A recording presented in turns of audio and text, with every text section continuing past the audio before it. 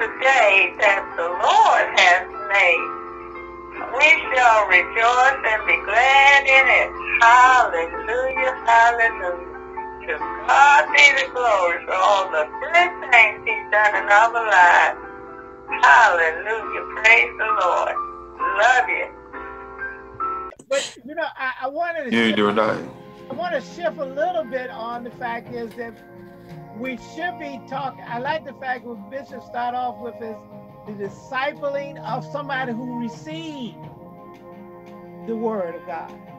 But I think that's what we're lacking is that they received it, and I guess if you're talking about the stony ground, remember they said it gets scorched, right? The parable was the pressures of this world, the things is what right? And see, discipleship is saying, look, I need to get you past those foundations. Oh, matter of fact, I also thought those stones was kind of like foundations a little bit in that person's life. They're pillars, right? They got pillars that is really sand, but they think it's foundation. Then you sell it. Yeah. So discipleship is to show that, look, you're not complete with the foundation that you're using. You're only complete with Him. You know what I mean? It's not about your reputation. It's not about whatever you think is important. If I got the discipleship that you must be one with Him. You become complete with Him. And I think that may be what we're lacking. I'm saying that we need to do in our discipleship and ministry is to have somebody become one with Christ. There's something that's very important about that. Yeah. You have to. I think in order to even cause them to aspire, you have to be one with Christ. You do. Yeah. You yourself have to be an example of what they should be becoming. So we should show ourselves to be disciples of the Lord Jesus Christ and manifesting that before them. Right. Now, I believe that discipleship is needs-driven. As a person perceives the need, they are going to be more inclined to receiving the word and even the growth that occurs as they, as they're being transformed into that image. But they have to have an image and grow toward. And for those of us who go before them, who have been molded a little bit more closer to Christ than they might have been. And when I say that, I mean dependent. We'll become more dependent on Christ. We'll abide in the vine a little closer. We can represent that, and I think that's extremely important that we do that in everything. If He says, "I came not to be served, but to be a servant." Yes, sir. Yes, sir. If I'm a leader, then I should be serving my congregation. Come on. I should be serving my family. I should be the greatest servant in my household. Right. If I'm going to disciple my children to Christ, I have to be a servant in that house. Even though I'm the authority in that house, I still have to be the first servant. And those are little areas that we function in that may not seem extremely important initially, but everything that we're doing is a witness. Yes. To the person that we are trying to disciple. Yeah. And you know what I think of, if you ever noticed that, and Bishop, I think you've seen it, and Brother Addison, is that in the world way, they try to offend you. When you talk about the world, when you minister to some people that's not saved, they try to offend you. They try to get you off of your demeanor of peace. Yes. To operate in the flesh, because they're trying to go after you know what? You ever notice this when Bishop talking about, I'm sorry, Bishop, I can't use your name, don't worry about it. But I just use it as a focal point. Is denying of self is that you can't offend me when you're trying to belittle me, label me, try to, you know what I'm saying, trying to make you something and try to get you offended, so you get mad. Remember, like when you was in the world, remember how things would do when you actually start fighting somebody if they seem to disrespect you. You ever seen that? You don't remember that? Any of y'all? Yeah. Oh, yeah. Well, some of that's still alive right now. Oh, yeah, I know. But I think, matter of fact, Bishop, I think that's where you really know how much you have progressed Yeah. in the faith, when some things that used to easily offend you no longer offend you. Does that make sense? Yes. Yes, it makes sense. A lot of sense. When you're defined by God instead of man, then you arrive as far as self-actualization is concerned. When you know who God, how you appear before God, you kind of discount what people say. I mean, I could care less what a man thinks of me. I mean, at this point, it doesn't mean anything to me, because it says that God before you, who can be against you? But not to the point where I should not care whether I'm causing somebody to stumble, which I got to that point. And then I was chasing for that. But a description of being a person, like, what did Paul say? Paul said, no man can judge me, really. He said, I don't even judge myself. He got to that point where it was like, it's up to Christ over there that's working me, man. I mean, what they think about me don't mean that. I got to do what the Lord tells me to do, regardless of what the outcome is. Come on now. Or the perception of other people is. So I think that's a place of self-actualization in a sense. We say self-actualization. Kind of self. Go ahead, Bishop. I think it's a very interesting observation. It is one of the reasons why I wanted to move to doing CIT. Closer. Interesting how your whole line of thinking changes and your whole line of reasoning changes once you see a particular truth in Scripture. Amen. You see how this thing about wholeness, yes, sir, created for God, has now caused you to look at all other things in a whole different way. Yes, sir. Yes, sir. You could even now take that one truth and hold it up against homosexuality and go, whoa. Yeah, yeah. Be thou made whole.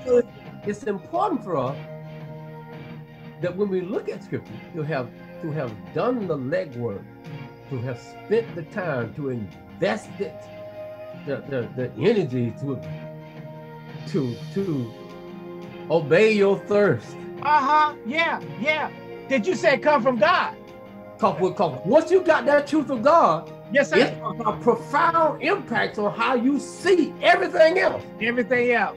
And I think that's how Christ did when he was tempted. Yeah. So don't get mad at folks who thinking you can be saved and be homosexual and do all kinds. Don't get mad at them because they ain't seen it. See, they don't understand that you can't. They don't know that. But see, it's only that light that comes. Yes. If you understand what it means to be whole, anything that jeopardizes that wholeness, is a threat to your eternal destiny. Ooh, come on. Yes, sir. Yes. Yes, sir. That's why we preach Christ. Yes, sir. That's why we preach Christ. Yes, sir. We don't preach abstinence from homosexuality. We preach Christ. Preach Christ. We don't preach stop being a liar. We preach Christ. Come on, because man. without that, you're going to be a liar and a homosexual and a backbiter. Alcoholic, a drag, well, all of it, right? All of that. All that comes with the territory. It's like you're dead. So when you're dead, what are you going to produce? I agree 100% that we can't focus on the sin nature. Come on now. We have to focus on the answer. Yeah. And in that is the love that's going to shed abroad in their hearts, that's going to break up that ground and allow God's word and the Holy Spirit to make the change. Come on. So that is the love right there, is to get them in a position to where they can renew their mind. Come on. Because they can't do it on their own. Nope. We can't do it for them. Nope. It takes Christ. It takes hearing and hearing by the word. Yes, sir. Yes, so sir. So let me ask you guys this question. I'm just curious. So have you noticed that from the time you were born until you are able to reason and think and communicate with other humans, have you noticed that everybody has this sense, they grow into this with this sense of what is right and what is wrong. How long have you had this sense of right and wrong? You know, it's funny if you think about it. Even if I take it myself to the observation of little children, babies, or at least toddlers, they know when they did something wrong. You know what I mean? And they do know when they did something wrong. They know they can. You seen the little video? The toddler does, yeah. Did you do that? No. They're right in line, they put up. You see, when you're not whole, that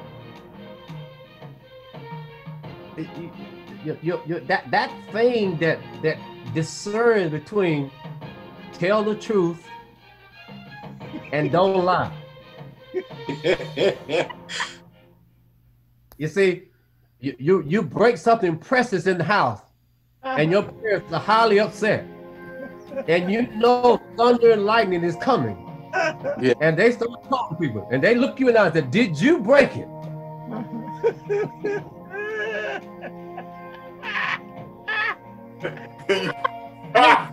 You got two voices talking to you, like, "Look, oh yeah, I did it. I know I did it." But at the same time, you're considering, well, I did it. Yeah, that flesh is speaking loud. I am going to be beat unconscious, so I want to avoid this pain at all costs. Yes.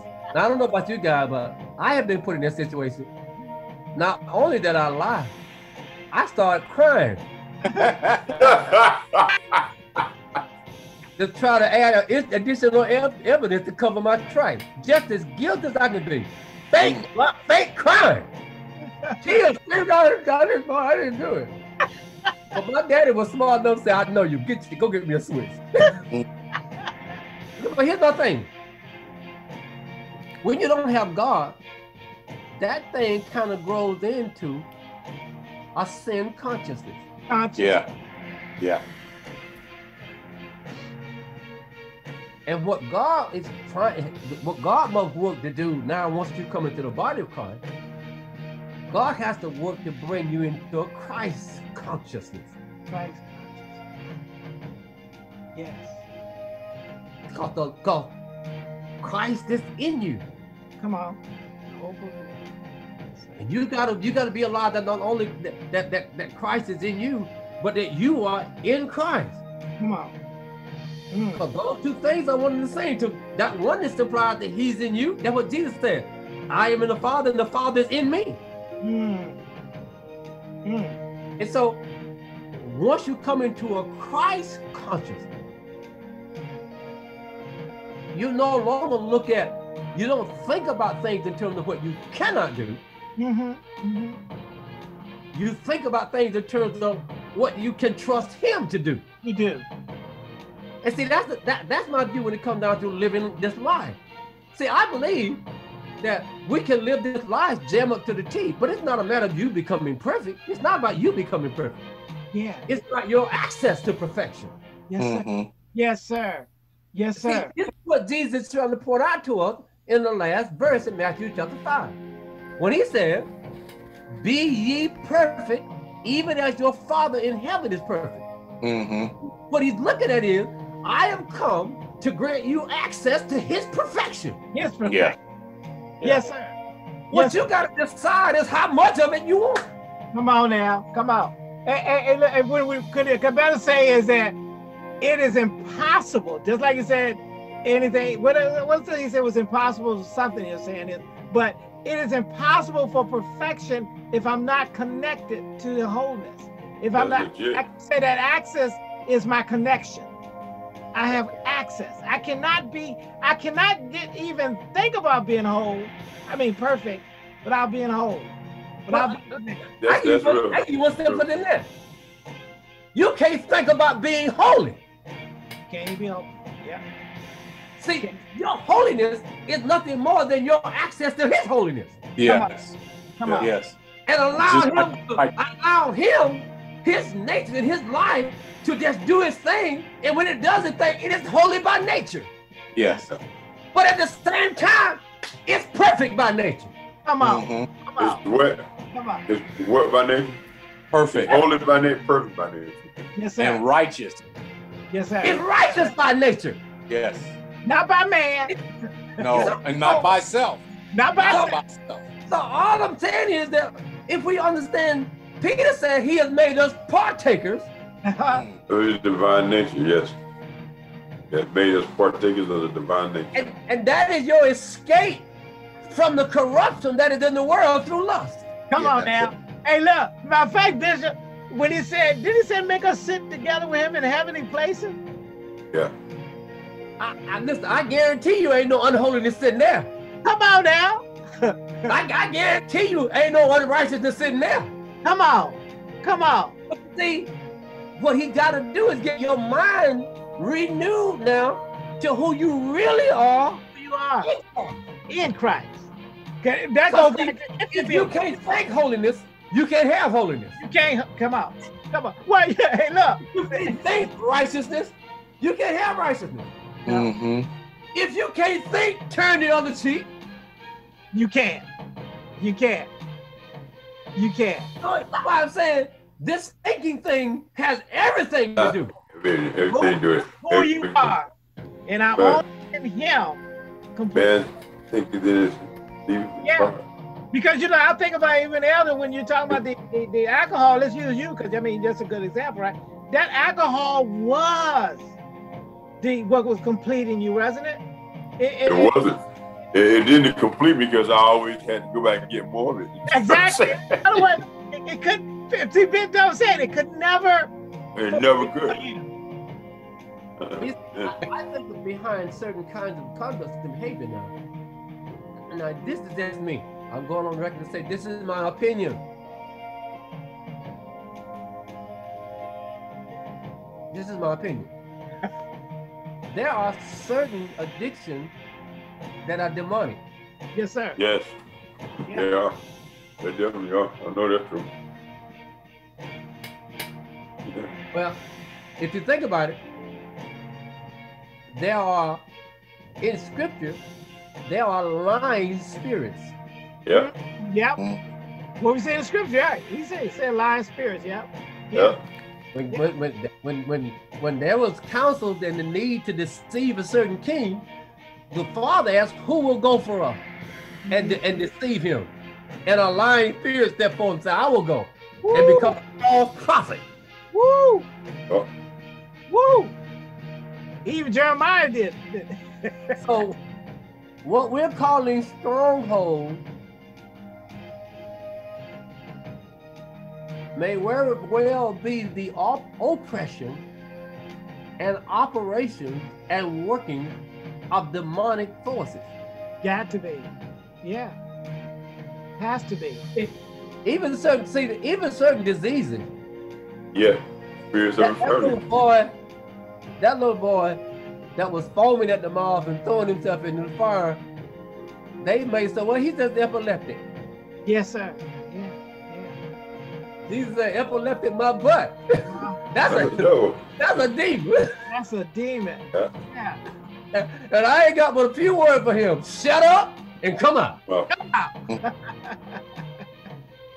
And you see, it is clear that God has left these kinds of proofs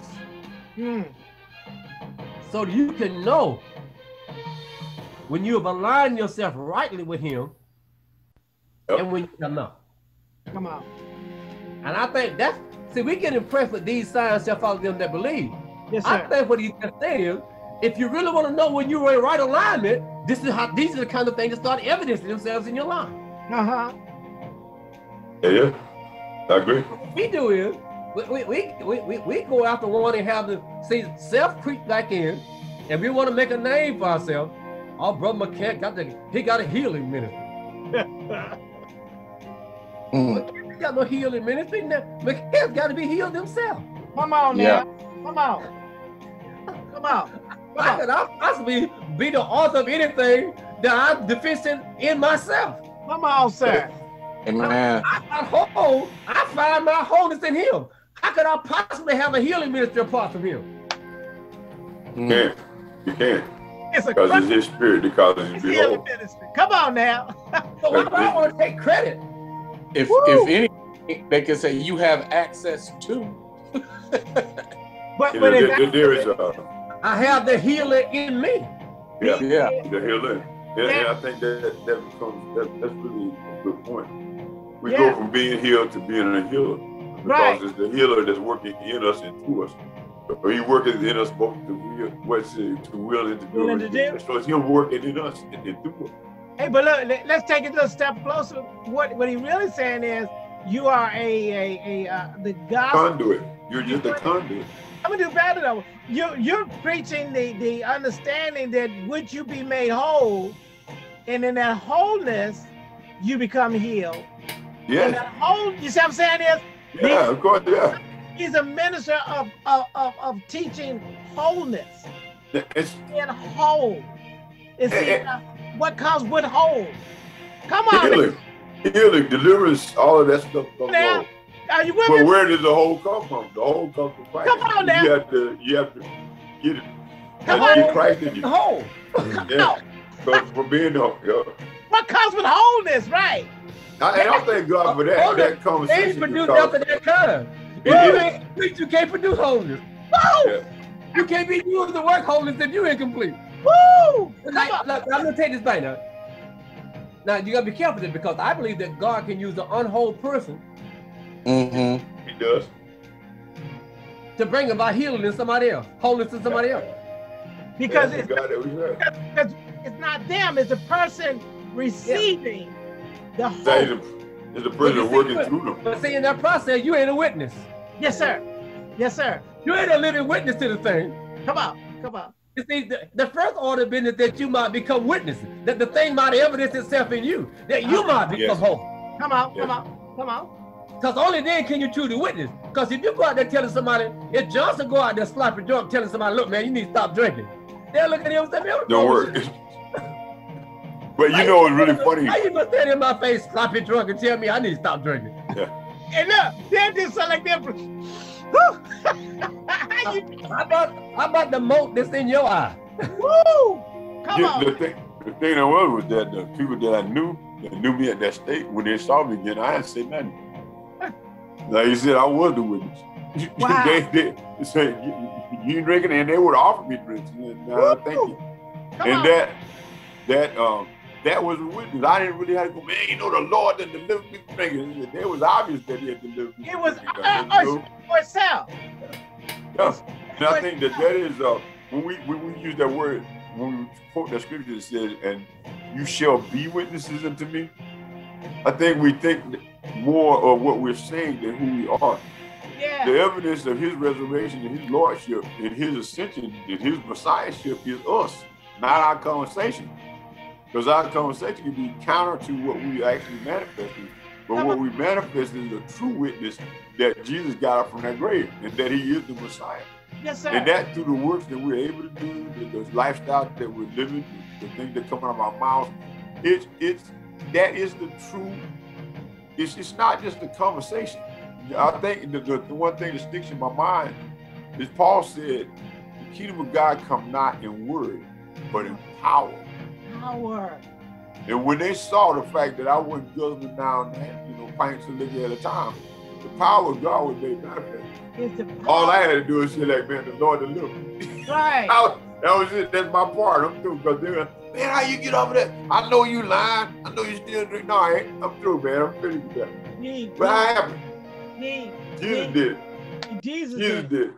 And Bishop, before you get ready to go, I want to show you the CITs that Brother Jackson did, and I have mine last week anyway, and Elder Johnson has his, and Brother Addison, I guess you do have yours. Yeah, I gave mine. I said mine. I can't share it. Pardon? To put in words. I did put it in words. If you want me to text it to you? I can text it. Text it to me so we can put it up there, put it in the chat box so we can, I'll post it. Well, Bishop, here's the, Brother Jackson did his before he left. He also put number 1 is his CIT, and 2 is his, said, you know, you'll see it read for itself.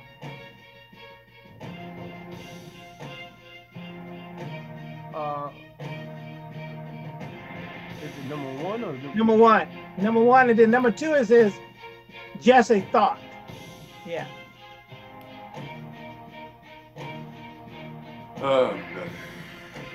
So he said, God spread his word. Only those ready to receive his word produce spiritual fruit. It's his CIT. And then he said, just for a thought, is the ground spoken of in Mark 4:1-9 a measure of a person's heart? That's a question. Yeah. So, but the CIT is the number 1. God spreads his word. All of those ready to receive his word produce spiritual fruit. It's from his understanding of the text. Mine, as you saw last week, I said first sower. I thought I had it. I think I left it. That's not what I had. I think it is.